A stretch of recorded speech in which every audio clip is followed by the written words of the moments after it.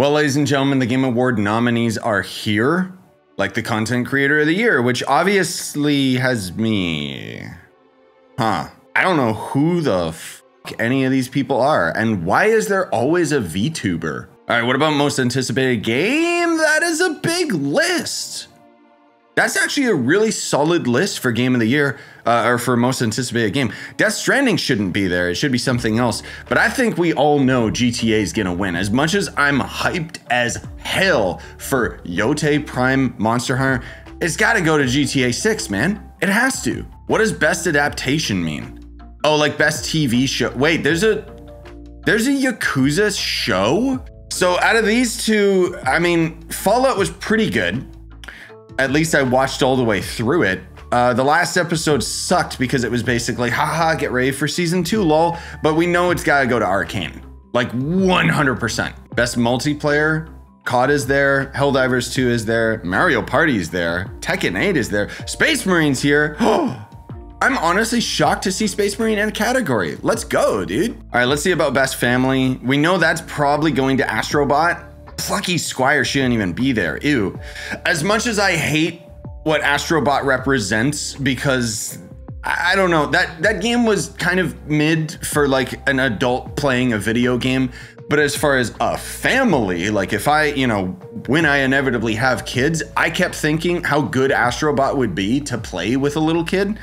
Same with Mario Party though, but I never played Jamboree yet. I felt too burned by the past Mario Party games that I never bought Jamboree. Like I loved Zelda, but as far as a family game is concerned, I think it's gotta go to Astrobot. Best fighting game, the only one I played out of this was Dragon Ball Sparking Zero, and as much as I love that game just because I'm a Dragon Ball fan, hot take, it was a terrible fighting game. It had awful controls and the combat was just all over the place. Like out of all of these games I know, Marvel is a competent fighting game and Tekken is a competent fighting game. Best RPG, Dragon's Dogma, Elden Ring. We already know it's Elden Ring. Elden Ring wins.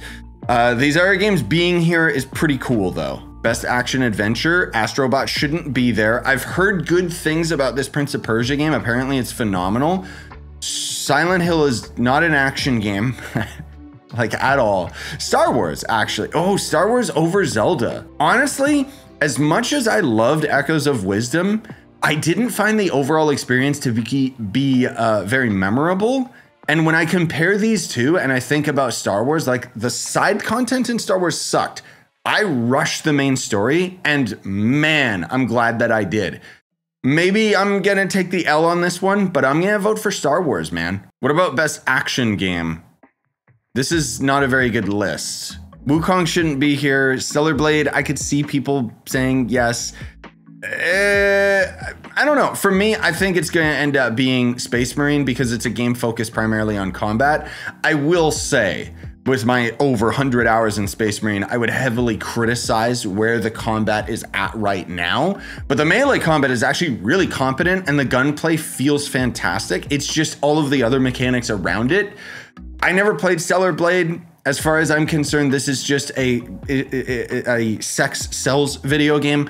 Helldivers 2 I found kind of boring, but I understand why people like it. Call of Duty probably should win this one for best action game. And Wukong was mid. It's just a mid Souls-like, I'm sorry. I'm still just gonna put it towards Space Marine though. Oh, best VR game. Let me see this pathetic list. Arizona Sunshine Remake, no, that's an old game. Asgard's Wrath 2, maybe, I don't know. The Batman game I can't play because I need a Quest 2, or Quest 3 I mean. Metal Singer VR is a VR port of a game, and Metro Awakening was terrible. No surprise, like this is a pretty solid list for VR for this year, but I'm not surprised that the committee at the Game Awards didn't play any PC VR games this year, because otherwise Blade and Sorcery had its 1.0 update and would be on this list, and in my opinion is the VR game of the year. Best debut indie game. Animal Well is here. Oh, dude, that's so good. Okay, I think Balattro's gonna win, unfortunately, because that game has popped off like crazy. I'm not into those card type games, but I can definitely see the appeal. Unfortunately, this whole list is completely unfair because Balattro's here, but I'm still gonna give it to Animal Well.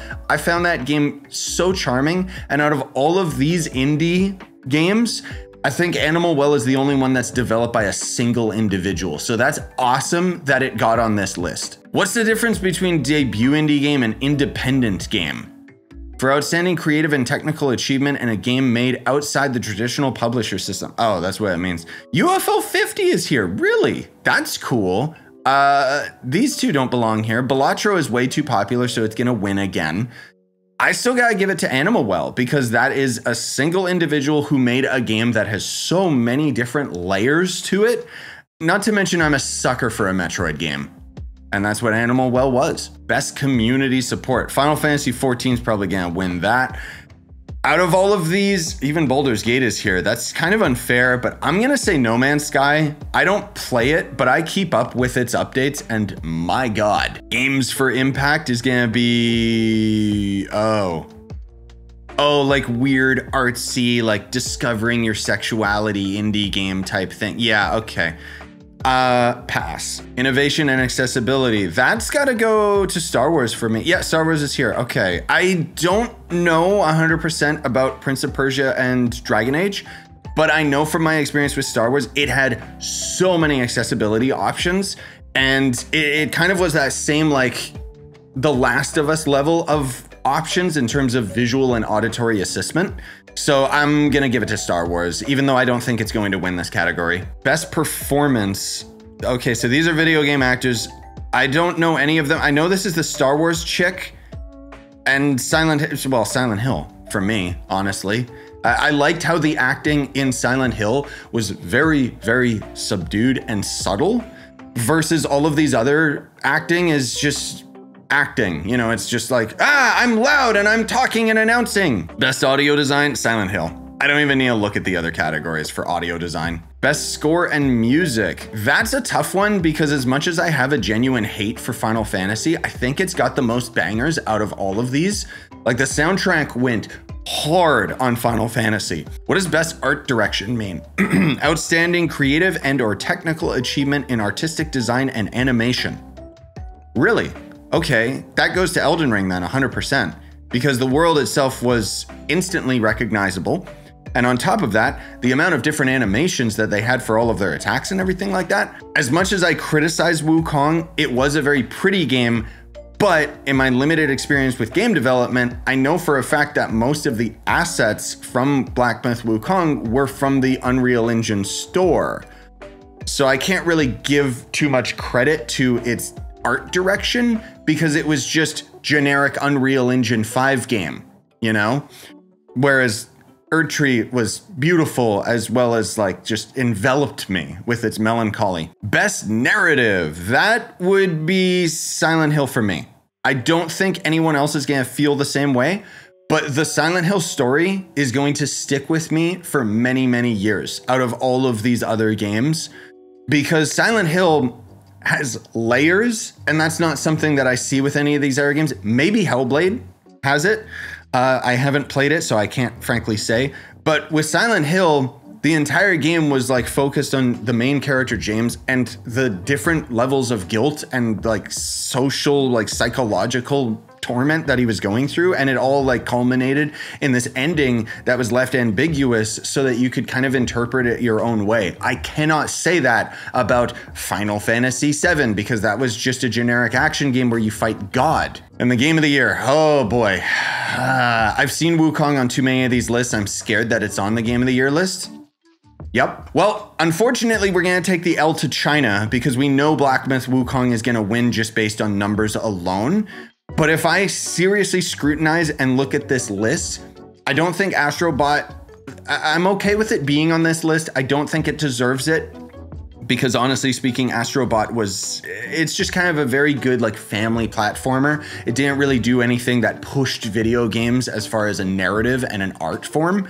And on top of that, it was a terrible platformer. Like, I'm talking in terms of like its gameplay. It didn't have a high skill ceiling like in a Mario game. It was literally just jumping and walking. That was it. Balatro is one of those games where I'm very surprised to see it on the Game of the Year award, but it's also a card game, which means that it has the advantage of pulling in people that aren't gamers to actually playing it. Like, this is a game that my wife would probably enjoy because it's just a card game. And I don't mean any offense in that way, shape, or form. I'm just saying, as far as game of the year, like, I don't know if it's, yeah. And Black Myth Wukong, you guys know where I stand on this. This game was mid. I'll put it to you this way. Everybody I know who says Black Myth Wukong was great didn't actually play Elden Ring. So they didn't have anything to compare it to. Final Fantasy Rebirth, I don't think deserves to be on this list. Well, I'm okay with it being on this list, but I wouldn't think it deserves that just because it was pretty incoherent. As far as a video game is concerned, it was very messy. And a lot of that is owed to the lead designer being Tetsuya Nomura, the Kingdom Hearts guy, because he just can't really like focus in on what a video game should be in terms of an art form. And this was just kind of generic anime game. Not to be confused with this other generic anime game. I mean, this was the Persona devs, so I'm not surprised it's on this list. But as far as I'd heard, this was just Persona again. But people love Persona. I don't. Anyway, Elden Ring wins it for me out of this Game of the Year list. Obviously, I really, really hope Elden Ring takes the Game of the Year award, because as far as Elden Ring is concerned, whether or not you're a fan of Dark Souls and difficult games or anything like that, Elden Ring, in my opinion, is the peak of what you can accomplish with the Souls-like formula right now. I don't know how they can end up making it better. The amount of build variety in this singular game is staggering, especially when you consider that most of it is very well balanced. There's some builds that are definitely broken, as you would expect with a game like this. I do still have my criticisms of the Shadow of the Erdtree DLC. It was big for the sake of big. There was a lot of empty space that needed to be filled that wasn't. But as far as it being DLC and actually making it onto the Game of the Year list, I'm already insanely proud of that, because frankly speaking, it was DLC that went harder than all of these other games combined.